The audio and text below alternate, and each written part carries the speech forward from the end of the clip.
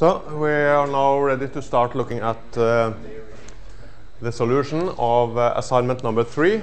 And as I mentioned earlier, that next week, next Wednesday, will be the last lecture in the course. I will go through the solution for last year's exam. And also, if you have any special request of things to be repeated, I can also try to find time for that. I have uploaded solutions for 2 earlier exams in Frontier, but I will not upload the last year's exam until we have finalized it on the lecture. So I will hope you can have a look at it in advance. Then you are much more prepared, and if you try to solve it without looking at a solution in parallel, it will of course be much better preparation for the exam. So let's now look at this assignment, and first question is about inventory control subject to known demand. You're given a lot of information shown here in the first section, and then you're asked about the optimal order size of the sausages and how often they should be ordered. Then find the different cost elements, the number of sausages which should be on stock when you place a new order, given that the lead time is 3 weeks. And here the market price is estimated to 30 kroner, so you should find the annual profit on this product. And at last, you realize that the sausages will have a shelf life of 6 weeks, so there's no need to, you shouldn't order more than getting a cycle time of 6 weeks, because then they will be out of date. So then you should first answer how will this affect the ordering strategy, find the adjusted value of Q, the order size, and also find the holding cost, the ordering cost, and the profit with the new assumption that you cannot have a cycle time more than 6 weeks. I have this solution here, so here we are summarizing the different variables from the text here. Very important when you get such problems. Try to read thoroughly through here. Get the values of the different parameters. Here the value is 1850, the cost of the sausages. The demand is 2,100 per year, as given here. The K value, the ordering cost, is 2,000. The interest rate in this case will be the sum of the different parts here. They have 22% of the cost of capital. But in addition, you need to include the storage cost of 3% and the cost of 2% for taxes and insurance. So the final value for the internal interest rate, the I variable, will be the sum of these 3 elements, a total of 27% per year. And finding the optimal order size, use the EOQ formula with the parameter values shown here, and you will get a total of 1,297. This means use an order size, at this point at least, of 1,297 sausages, and then you will have a cycle time of dividing the order size to the annual demand, which is 0.6175 over a year, approximately 7.4 months. And in this strategy, ordering and holding cost can be shown here. Ordering cost is of course demand divided by Q to find the number of orders per year, and multiplied by the K parameter, the cost of placing one order. The holding cost is the average size of the stock, which when you have a deterministic or fixed demand, it is the half of the order size multiplied by the holding cost. And we can see that here we have approximately the same value of the ordering cost and the holding cost, which proves the theory we have seen earlier, that the optimal order size is when the 2 cost elements will be at the same level, when you have this very simple model.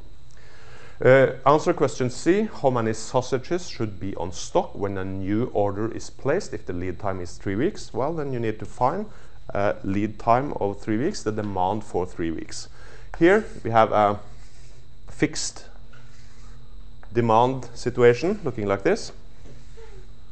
So you need to find, to get an order at this particular point, you need to find 3 weeks and the demand of 3 weeks, which is the lead time. So when the stock level reaches 352, 3 weeks out of 52 of the annual demand, which is 121, place a new order and get the order delivered at this point when the stock level reaches 0. So we are asked about the profit, and we are given that the market price is estimated to 30 kroner, which means that the profit will be the annual profit will be the profit per unit, which is the market price of 30 minus the cost of 1850 multiplied by the annual demand. But then you also have to subtract the two cost elements, the ordering cost and the holding cost. So this will give us a total profit of 17,673. But then we find this last sub-question about the shelf life of 6 weeks. And we are asked, how will this affect the ordering strategy? And of course, well, using this order size of 1,297, was it? Then you will have a cycle time of more than 7 months. And of course, when you have a shelf life of 6 weeks, then most of the sausages will be out of date when you try to sell them. So here we need to reduce the order size to meet the cycle time of 6 weeks. We, according to the optimal policy we have found so far, we have, well, the demand rate. The demand rate is still the same. This is a speed, how fast we can sell the products. It is still 2,100 per year, and you can divide by 52 to get the demand per week, for example. So you can now see that now when you have a demand, you have a cycle time, you should have a cycle time of 6 weeks, means that the order size should be 6 out of 52 multiplied by the annual demand, which means that you will have to displace this line to approximately this level. And here the cycle time will be 6 weeks. And then of course you will have to order much more frequently than you would if you were able to use the optimal policy. So now you will have ordering costs which is much higher than the holding cost. And finding the cycle time of 6 weeks means an order size of 242, and we can see that this is twice as much as the reorder point, because 6 is double 3. So here this is actually the same logic. You have to find a rate for the time period which is asked for, in this case 6 weeks. Now we will have an ordering cost of the total demand, 2,100, divided by the order size multiplied by 2,000, which in this case 17,355, much higher value than we saw earlier, which was only 3,238. The holding cost in the optimal policy was 3,229. Now you have only holding cost of 604, because the average size of the stock is much smaller here than it was in the optimal policy. But in total, of course, the ordering cost and the holding cost are much more than when the optimal policy, and the profit will then be much smaller here, 6,191. The formula is the same, but now you have much higher values on the ordering cost, because you have to order much more frequently. So that's the first question. We can continue to question number 2, inventory control subject to known demand. Still, this is the second question on this topic. Now we have another situation because we have a company which is producing different components for car. Now we don't have this situation when you are ordering. You don't get the exact number of an order at one time, but you need to consider the production time. So instead of this situation here, you have a production situation where you are producing and you reach the top level, and then you stop producing and you will have a demand looking like this, reach 0, you start producing again, and you will have the full cycle time here. But we are also talking about the T1, which is the uptime, the time you are using for production, and we are also talking about T2 as the downtime, which is the time where you are not producing yourself. You are only having a demand and waiting for a new production batch. So again, try to read through this section and get as much information as possible. Here you're given the rate for demand, the rate for production. This is the speed, how fast you can produce, and this means that the company produces the filters at a rate of 6,000 per month. This is the how much it is possible to produce if you are producing for full time for 1 month. So you are asked first, how many filters should the company produce in each production run to minimize the annual holding and setup cost? And you are asked about the maximum inventory on stock, which in this case not will be the same as the order size, because you will have a demand. You will use the product even in the uptime period, so you will never reach the level which is the same as the Q value, the order size or the production batch size. And then the setup cost and the holding cost with this strategy. What are the cycle time and what proportion of each cycle is used for production? And then you're asked another question, because another producer has specialized on producing these air filters and offer to buy at the same price, buy the filters at a price of 30. So you should have to compare this production situation with a similar ordering situation. The same product, but you have to compare what will happen when you are producing yourself and what will happen if you are buying from the other producer. So, and here this is the text which explains the 2 last sub-questions here. Then you have to check what if the other producer give you discounts. First, a discount on the all unit discount type, which is discounted every unit in the order, and then also in the incremental quantity discount, the other type of discount we have seen in this course. Okay, let's now try to look at the solution here. We again try to summarize all information from the explanation text and see that we have a demand of 200 per month. This means it corresponds to 2,400 per year.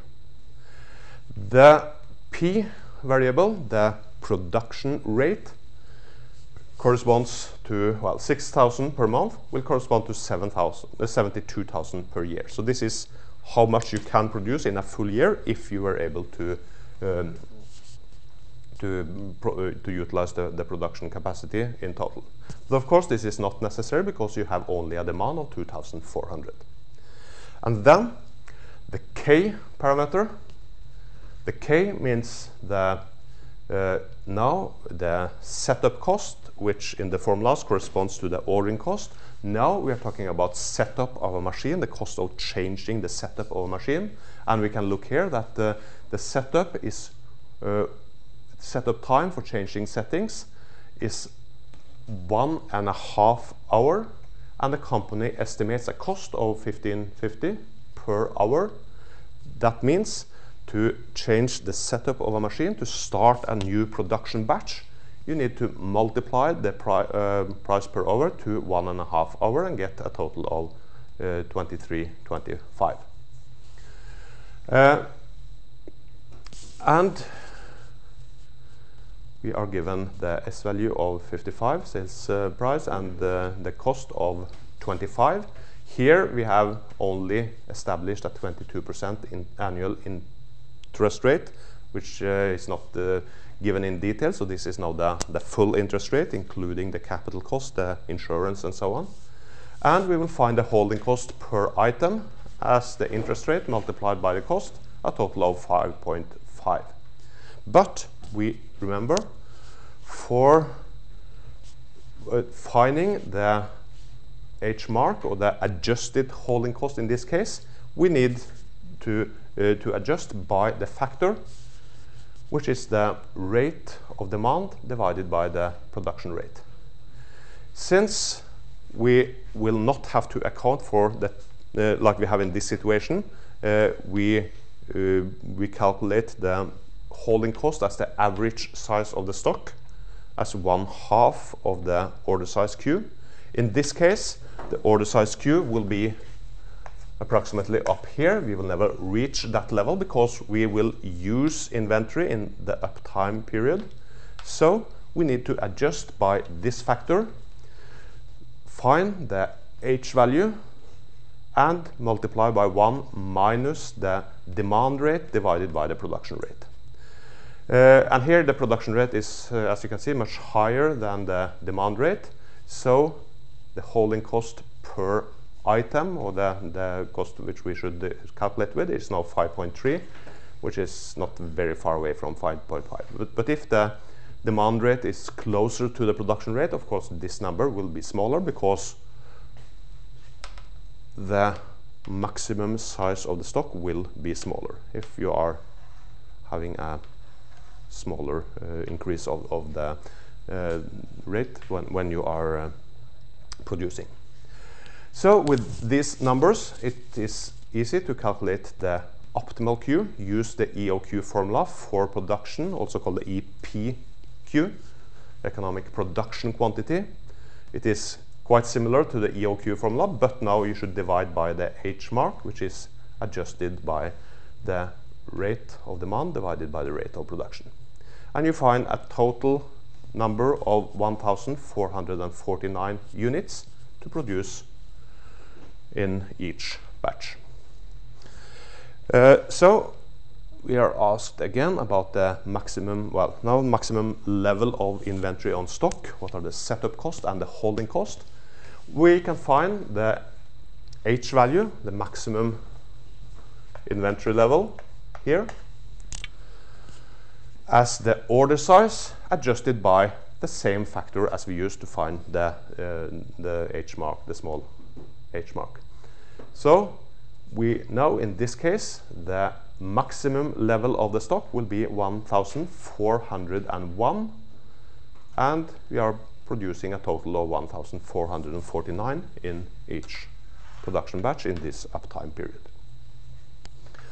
Ordering cost shown here, still the same formula. Number of orders in one full year is the demand divided by the order size Q, multiplied by K, the setup cost value, and a total of 3,851.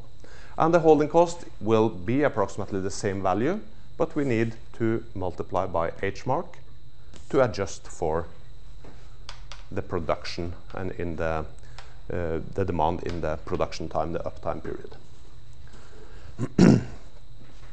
And then we are asked about the cycle time and what proportion of each cycle is used for production. Well, the cycle time is quite easy to find. You divide the production batch size of 1449 to the total demand, gives us 0.6038, which is approximately 7.2 months. The uptime period will be, well, the same way, dividing the number of units in one production batch to the production rate, how fast we can produce, and we can see here that the uptime period is 0.0201, and this is also per year as a fraction of a year, since this is the production per year.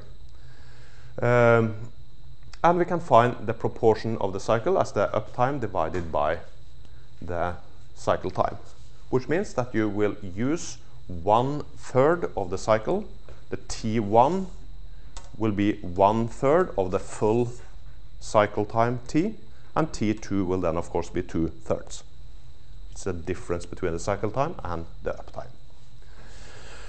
So then another producer has specialized on producing air filters and offers the first company to buy the same type of filters at a price of 30 each. And then the cost will be 1,500 for each order if the company accepts this offer. Will you recommend the company to continue producing the filters or buy from another producer? Well, then we are back to this situation here. And we need to use the information shown here. Well, the price is 30. The cost is now 1,500 per order. So now we have to go back to the K value when you are buying from an external vendor, not producing yourself. And you don't have to adjust the holding cost by the rate because you will get the full order at the same time. So here are the new values here, the C value. 20, well, should be 30. The K value, 1,500, and the holding cost, I multiplied by C, which should be 0.22 multiplied by 30, which is 6.6. The cost of storing 1 unit of inventory in 1 full year, since this is the annual interest rate. And we will get the optimal Q as 1,044. You will get the ordering cost and the holding cost, which is also here approximately the same. There are some fractional roundings, so then it's not exactly the same. If you are using fraction, you will get exactly the same level at the ordering and the holding cost. And now you should compare the profit of purchasing. Profit is the sales price minus the costs for each item. Sales price is still 55. When buying, it will cost you 30 kroner. The ordering cost and the holding costs are shown as here. The annual demand, 2,400. So when purchasing, you will get a profit of 53,000. When you are producing yourself, you have the profit per item, which is higher. 55 is still the sales price, but now it will cost you only 25. And the demand is of course the same, and the ordering cost and the holding cost are slightly higher than in the purchase situation, but still you will have a much higher profit here, 64,000 compared to 63,000. So with this information, you should continue producing yourself instead of purchasing, because you will earn more than 10,000 kroner per year with such a strategy. But then you should now try to look at discounts, because this other producer will give you a discount. First, look at the all unit discount, and we remember then you have, when looking at the costs and the order size, you had a breakpoint where in this case the first breakpoint is 1,500. So if you are ordering less than 1,500, the cost of one order will go like this. And when you reach 1,500, you will actually have a smaller cost, because you will get a discount for all the items in the order. And then between 1,500 and 2,000, when you reach 2,000, you will have the same situation, because the total cost will be smaller when you have if you add some more items to your order to get and reach the breakpoint and get the new price. So this is now the cost function. You have three different options. Either you pay 30 for an order less than 1500, you can pay 29 for an order between 1500 and 2000, and if you're ordering more than 2000, you will have to pay only 28 per item. Find the Q values which corresponds to each of the price. Here, this is the same as we already have found. The price of 30, 1044. If you are using a price of 29, the optimal order is 1062, but we remember the breakpoint, the minimum number to order to get this particular price is 1500. So here, to get this price, we need to increase this number to 1500, but then we will get the price of 29. And again, the optimal order with a price of 28 is 1081, which is smaller than the breakpoint of 2000. And this means that we have now three possible options of the optimal order size. One is the EOQ value with the ordinary price. Another one is the lowest possible option to get the new price, which is the breakpoint of 1500. And the third one is the lowest possible option to get the price of 28, which is 2000. The breakpoints to get the new price. So we have to use the cost function as shown here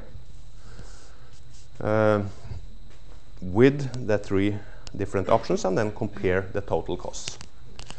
And the cost function is including the ordering cost, the holding cost, and since we now have a cost function which is dependent on the order size, we also need to include the purchase cost. So the ordering cost will be the same, just divide by the Q value, which is different. Holding cost also depend on the Q value, and the C values will then be the three different options of the price. And also on the purchase price, you need to find the cost with the three different prices, 30, 29 and 28. And here you can see that you will get a lower total cost when you are ordering 2000, which is at the second breakpoint. Even if you will have a much higher holding cost, this part, since you are ordering more items, will be higher than the ordering cost, because here you don't have to order that frequently. The total cost will be smaller, and the best option is at a cost of 75,160, order 2000 items every time you place an order. But then you have the other type of discount, which is the incremental quantity discount. Now you have to pay the same price for the item in an order in excess of you get a new price for the items in an order in excess of 1500 and in excess of 2000. So the cost curve will look like this. You will have this price up to the first breakpoint, and if you are ordering more, the slope of the line will be different from this point, because you have to pay the same price for the first 1500. Then you will get a new price, a new slope, and at the second breakpoint you will get an even other price and get another slope on the cost function. But for this batch you have to pay the same, for this batch you have to pay the same, and what is in excess of the breakpoint is where you get the discount. So then you have a cost function looking like this. If the order size is smaller than the breakpoint, it's very easy, it's 30 per item. If the order size is between 1500 and 2000, well, you have to buy 1500 at the same price of 30, and then those in excess of 1500, the order size minus 1500, will get a new price. And in addition, if you are ordering more than 2000, you have the same price for the first 1500, you have a new price for the next 500, difference between 2000 and 1500, and you get a new price for those in excess of 2000 as the second breakpoint. And we can find, when simplifying these expressions here, you will find that the cost function in the three options will be 30 multiplied by Q, 3000 plus 28 multiplied by Q, and 7000 plus 26 multiplied by Q. This is now the cost function, and we need the cost or the price for the order, and to include in the total cost function for including all elements, we need the unit price. And the unit price, well, it's fixed. If you are ordering less than 1500, it's only 30, so that's easy. But the other two options here will depend on the actual size. So if you're ordering more than 2000, the unit price will obviously be smaller if you're ordering 5000 than if you're ordering 3000, because then the Q value will be larger and this part dividing by Q will be smaller. So now you have the expression for the unit price. The first option is the same as we found with the all unit discount, because you have the unit price of 30. The second and third options needs to now to be found explicitly, and we first can look at the second option of ordering between 1500 and 2000. Then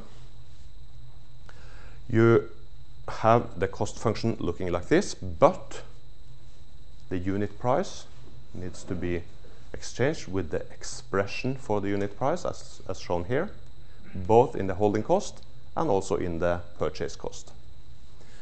And putting in the parameter values, Q is still a variable. Q is the order size which we want to find, the optimal order size. Ordering cost shown here. Holding cost will be the expression here, and the purchase cost, this expression. And we can find a new expression for the cost function as shown here. 3.08 multiplied by Q. We'll find that while just calculating this and simplifying. 3.108 multiplied by Q, and this is 10,800,000 divided by Q plus the constant of 67,530. So this is now the new and simplified cost function for the option of ordering between 1500 and 2000. And as we know, find the optimal value of Q means that we should derive the function, because deriving a function will give you the expression for the slope, and when the slope is equal to 0, you will find the optimal value of a function looking like either like this or eventually like this. Then the tangent, when the tangent value is 0, which is what you find when you set the derived function equal to 0, is when you have the optimal point, either a maximum point or in this case a minimum point, like the cost which will the order size which will give you the minimum cost.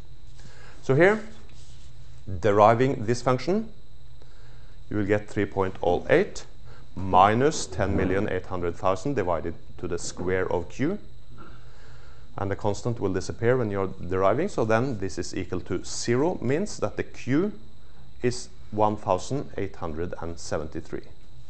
And this, what we now have to do is to compare this one to the range which will give us this price, and this number is between 1500 and 2000, which means that this is a possible option for the optimal policy. So use this number, and now we have the simplified version here, so we can just use this function instead of the more complex one up here.